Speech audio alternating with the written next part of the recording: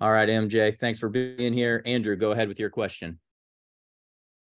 MJ, you were the first NC State true freshman quarterback to start tonight, I think, since Philip Rivers. Obviously, there's been a pretty rich history of quarterbacks here at NC State. What does it mean to you to be a part of that?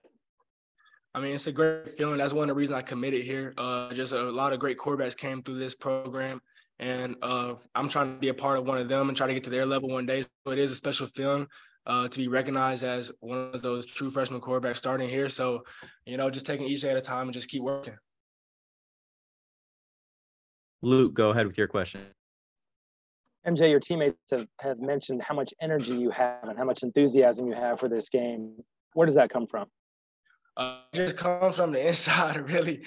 Just trying to boost my teammates up. Because I know if I have energy, everybody else around me is going to have energy. That's one of the things Coach Doran told me last week was just bring that juice because the whole team is going to revolve around you.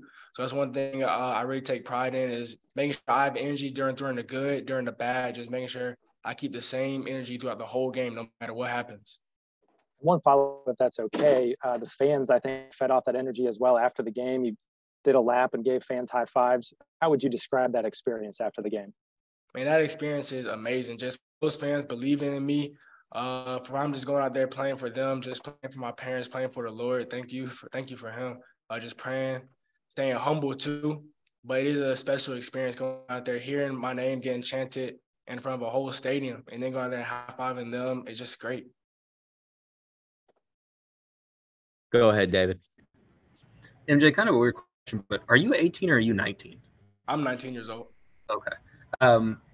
Have you had any time to really take stock of what's happening to your 19-year-old self right now, or is it just day to day, like you said? Just like I said, like day to day, I try not to take it in all at one time. Just keep praying, keep my head down, keep working, because all I can do. Like I said last time, my parents did a good job at keeping me humble, making sure I stay level-headed throughout all, to make sure I don't get too high or too low, so I can be the best I can be for my team.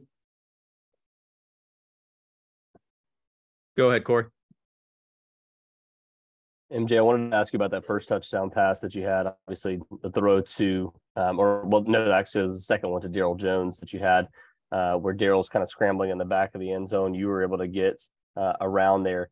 How big was it to have him be able to continue that route and try to get open for you? And what happened on that throw? Because it looks like you tried to underthrow it so that you could get around the DB, right? Yeah, man, it was huge. I mean, I know that play, we repped that in practice. We really had it in the game plan last week, but we didn't run it. But I knew this week all I had to do was give Daryl some time to get open.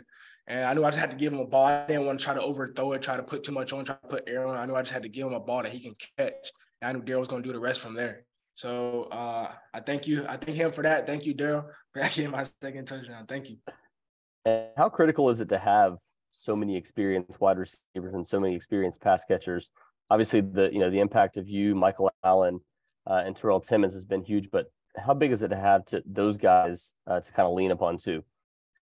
Man, it's great because I have a whole bunch of trust in them. I know that all I got to do is put the ball in the right place for them, and they're gonna make plays. I don't got to do too much. They make my job kind of easy at sometimes. I know I don't gotta do too much. I just gotta do my job, and what Coach Beck said, deliver the ball to the open receiver. So having them know where they're gonna be, like they tell me come on the sideline sometimes, they're like, hey, if this happens again, I'm gonna be here. So I know like their mindset is a lot more experienced than me. So I can just go out there and give them the ball and just let them make plays. MJ. Yes, sir. Luke, go ahead.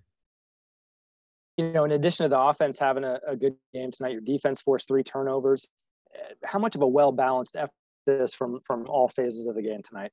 Yeah, like I said, it's team effort at the end of the day. As long as we all do our jobs, the defense, they did. I've heard the offense, we did. Teams, they played outstanding. I mean, all that, it just takes everybody to do their job and just do it one play at a time, nothing too special. Even if something doesn't go our way, it's all about the next play. The next play is going to be the best play. So that's really the mindset you got to have. Anything else for MJ? All right, it looks like that's it. Thank you all. Thanks, MJ. Thank you. And that concludes